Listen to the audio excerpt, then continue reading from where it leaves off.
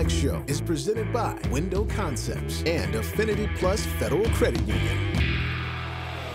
Now, it's the PJ Fleck-Show with Pierre Nugent, Ron Johnson, and Justin Gard.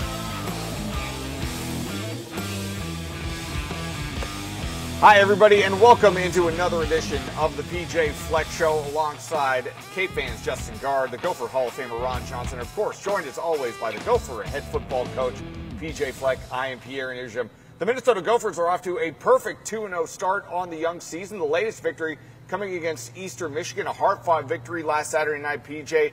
From week 1 to week 2, what do you take away from Saturday's performance against the Eagles that had you feeling pretty good about this? I thought it was a dominating defensive performance. I think we were a little scatterbrained in the first half. We had to settle down, and then by the second half, they had 14 plays, didn't have a first down in the second half. Offensively, we were going to run the ball. It's a completely different game plan, completely different looking team from week 1. And as a head coach, even when you're going through those games, you know what it takes, but you're still building mentalities of your team throughout the season. And that was one. We had 56 rushes. We were going to run the ball. They knew we were going to run the ball. We were going to run the ball. And everybody in the stadium knew we were going to run the ball. Whether people liked it or not, we were going to instill that into this football team. New running backs, new O-line with some pieces. Had to create that mentality. And when you get a Detroit, true freshman out of Detroit, Michigan to come here, one, it shows what happens when more Detroit kids commit to Minnesota. You see what happens. Amen. But Darius Taylor, he had a ridiculous game. But as a true freshman alone, like to be able to, in the first half, 46 yards, second half, just kind of start to kill it. What did you see in his progression? Well, he's been getting better every day in practice, and we recruited him to play as a freshman. This is a young man who was highly recruited by a lot of people. On paper, people are like, well, how'd you get that guy? Because he wanted to be able to contribute as a freshman. He's only played running back in high school 1 year. He was a wide receiver before that. But he's big. He's 5'11". He's 218 pounds. He's incredibly competitive. You can coach him hard. He wants to get better. And that was his first true performance. He had one carry in game 1. So this is about establishing yourself as one of our premier running backs. And whether that's a true freshman, whether that's a fifth-year senior, it doesn't matter. We're going to play the guys who continue to earn to play. And he earned the right to play. Sean Tyler ran the ball well, put it on the ground three times, then didn't get much clock. I know you're not just going to put him in the genie bottle from Aladdin the rest of the season. You're going to give him another opportunity.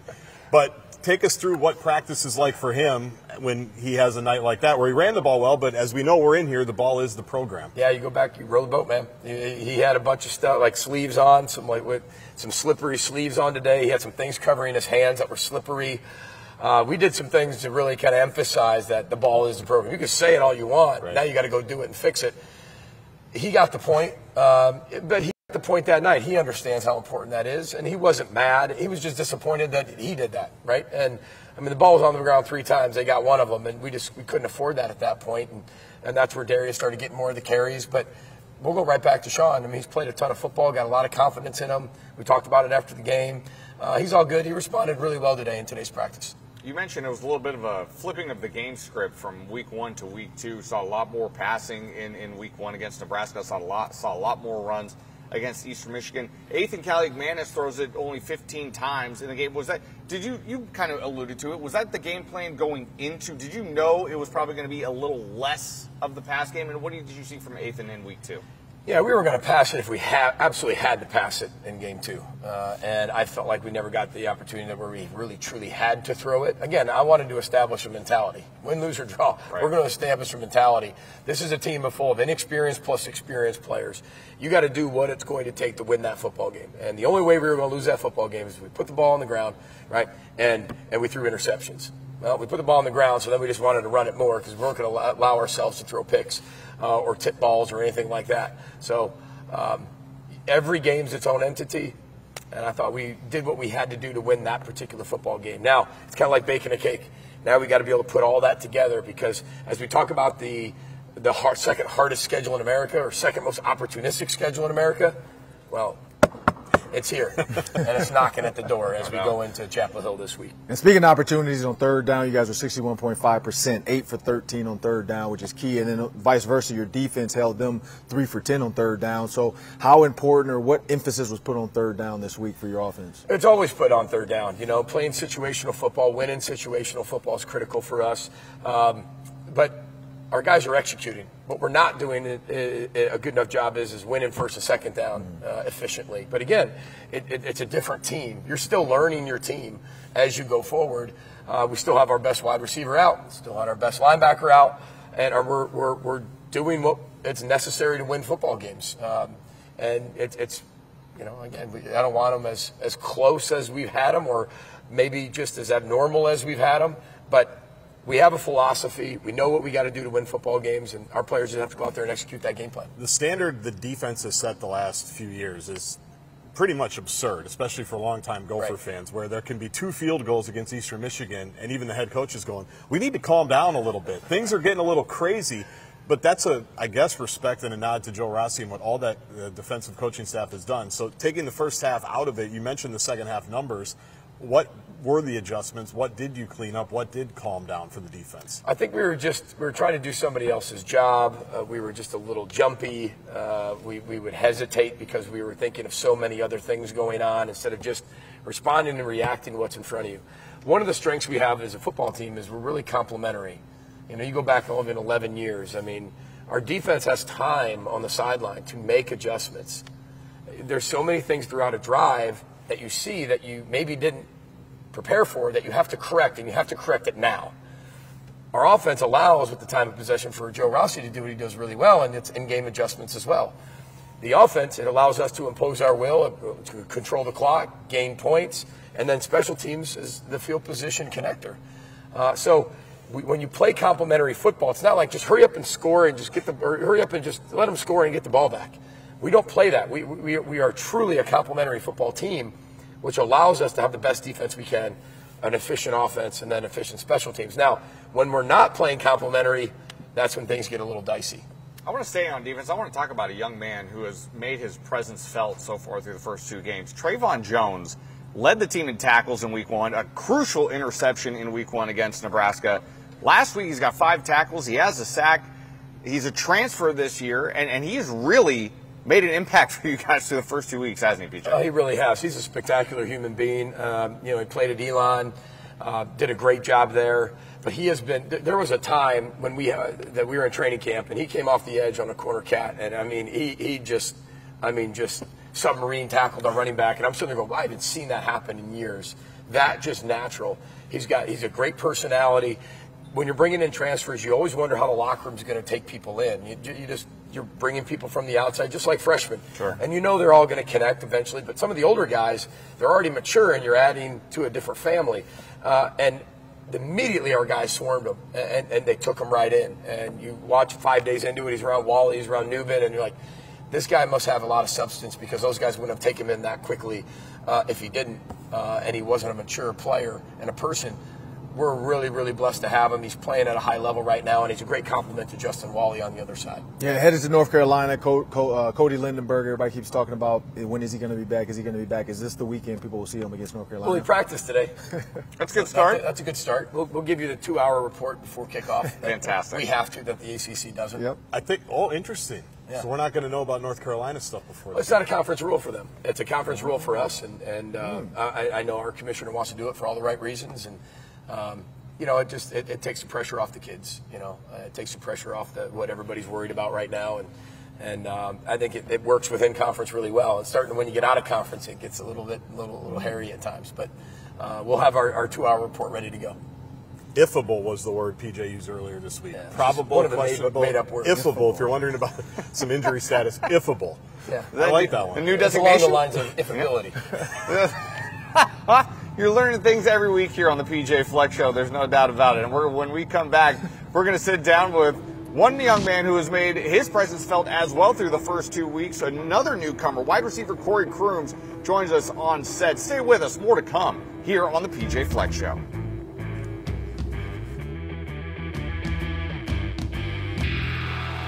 Let's row the boat. You're watching the PJ Fleck Show.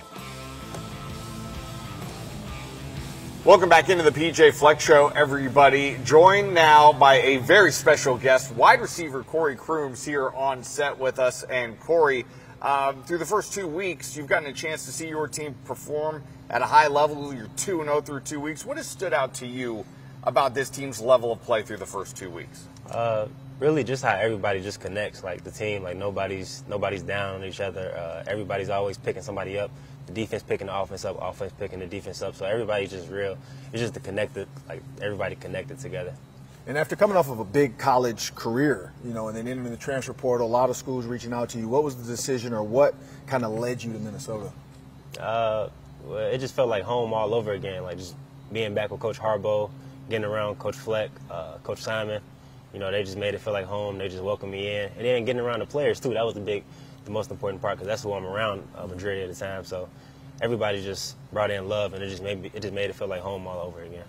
Talk to me about this wide receiver room. How competitive does it get between you guys? How do you guys complement each other both on and off the field? Seems like a pretty tight-knit group. Yeah, it gets competitive all the time. Like off the field, like in the games and everything. Like we just always trying to one up each other, and most importantly, we always like try to better each other. Like I'm taking pieces from Jack's game, he taking pieces from mine, I'm taking pieces from Crab's game.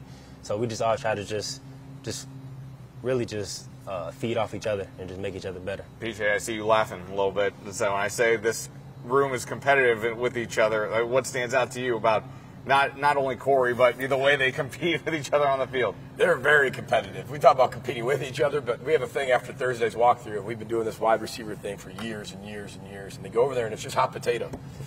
It's just hot potato with the football, and if you don't catch it, you're out.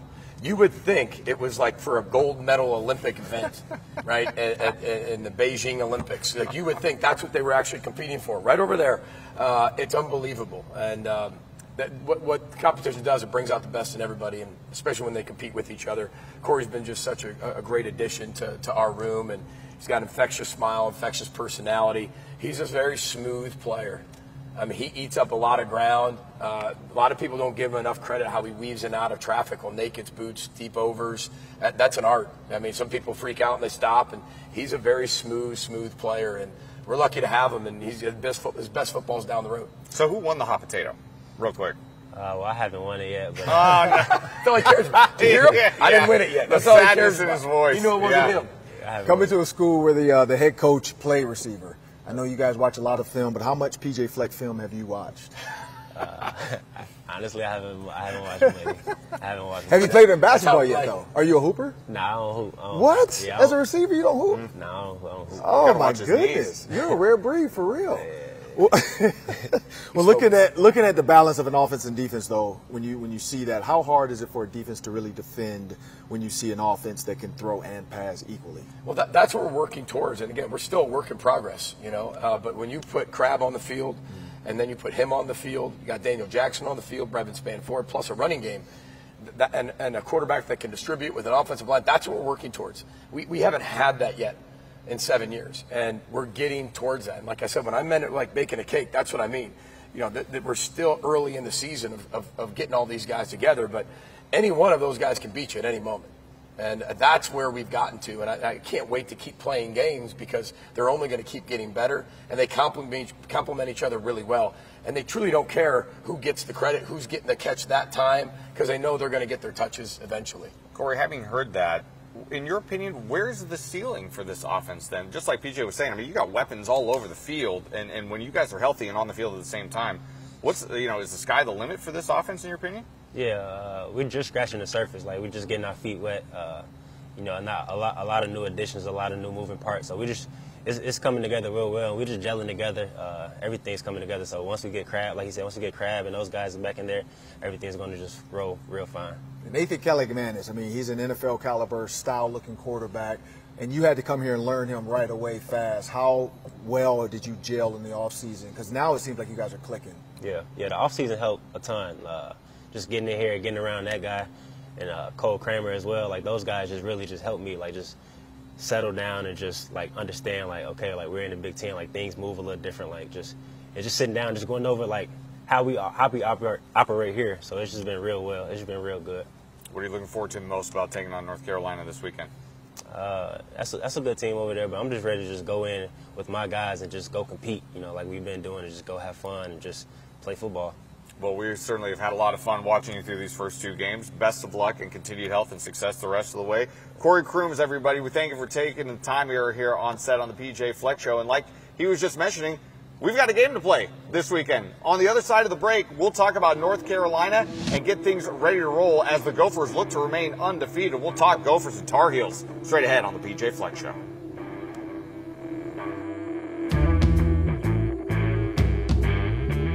Welcome back to the PJ Fleck Show. Let's row the boat.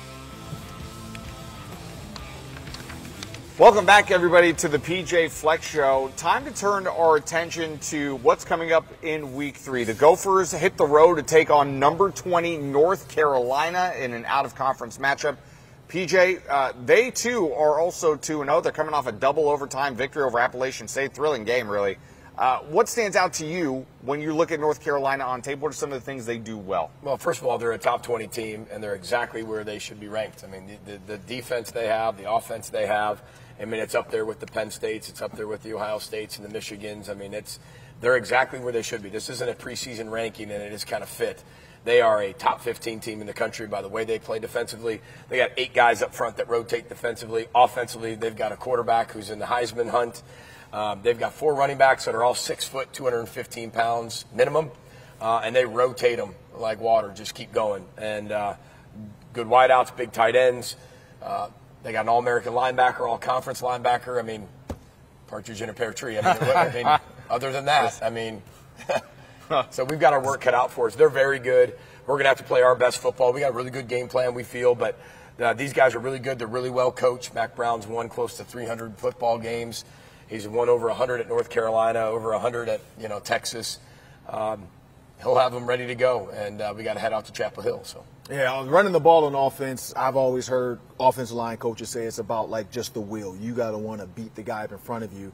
I'm guessing on the defense they say the same thing. So when your defense looks at a guy like Omarion Hampton, run the ball a lot, what mindset does that front 7 need to go into the game? And I guess everybody, all 11. You got to have an elite mindset. I mean, you got to go in that you have to stop the run. If you don't stop the run, it'll be a long afternoon. And it's simple, right? And when it comes down to that. Now, how you stop the run versus them with all their weapons and what they have, plus their quarterback, it's challenging. As you can see here, this young man ran for over 200 yards last game, and I mean, it was quick, and it happens fast. I mean, they see the hole, they hit the hole, they're big, strong, physical.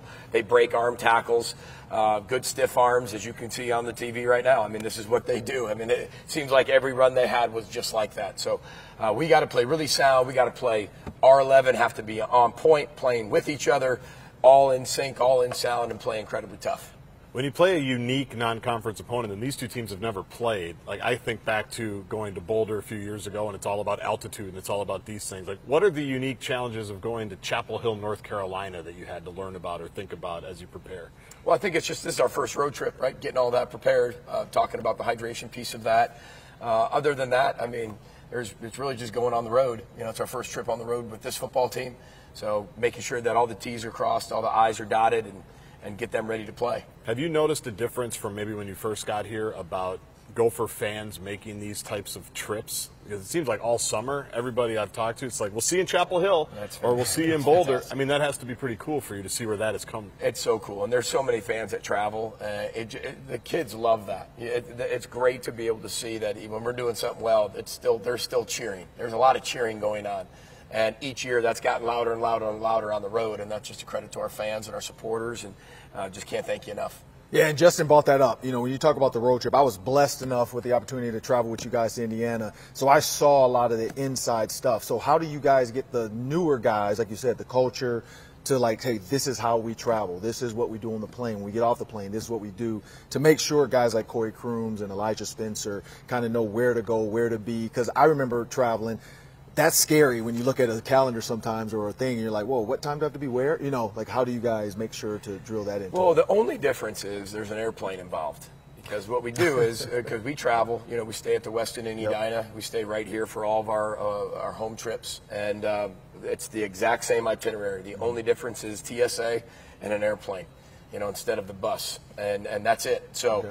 Our players understand there's things we have that are NFL style. Mm-hmm. That's a time, meaning you go from it's from 8 to 9. Okay, that means you can show up at 8:59 and you're still good. Call it NFL time, right? But if it's team style, it's starting at 8 o'clock, on the dot. That means everybody has to be there before that. So they have that all mapped out. It's just like home games, but the only difference is the travel on the plane. Coach Nickel, our dietitians, Rachel Stark, our nutritionist, All of our trainers go through a whole deal of our sleep doctors, Dr. Howell, who's here on campus, of when to sleep. We tell them when they should take a nap, how long the nap should be, when to take that nap on the airplane, and where they're going to get the most benefit from that. So I think that's every stone is turned over, that's for sure. We don't leave any stone unturned, that's for sure, when we travel on the road. We got about a minute left, but PJ, before we go, I want to get your thoughts. I heard you on the radio talking about Mack Brown and how you've built a relationship with him. What's your relationship like with Mack? Like you said, a guy who has done a lot in college football. I don't think Max ever met somebody he didn't like or walked away that didn't like him after the conversation. It's unbelievable. Even watch his press conferences. I love watching his press conferences because the media is hot and heavy after him right away. And I need to get this straight because after 15 minutes, he's told so many stories, they're just eating right out of the palm of his hand. Whatever was going on, they completely forgot. And now the media is just enamored with the stories that he just told. My wife, Heather, met him for the first time. And she walked away and said, I am a huge Mack Brown fan. How could somebody not play for him? I'm like, you just got recruited. But that is Mack. He is one of the best people in the business, one of the best coaches.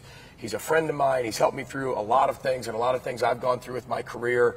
And he's there for a lot of people. I think when I say a lot of people consider him a friend, that's a talent that he has, that's for sure. Well, it certainly will be a fun and entertaining matchup when the Gophers take on the Tar Heels this weekend. And don't forget, everybody, you can join us this Saturday on the Gopher pregame show as we get you ready for kickoff between the Gophers and the Tar Heels. The big man, Justin Guard, he's going to be live in Chapel Hill. The big man. The big man, Justin Guard. Right. He's going to be in there. And we can't wait to see him out in Chapel Hill, my friend. All right, we'll see everybody this Saturday.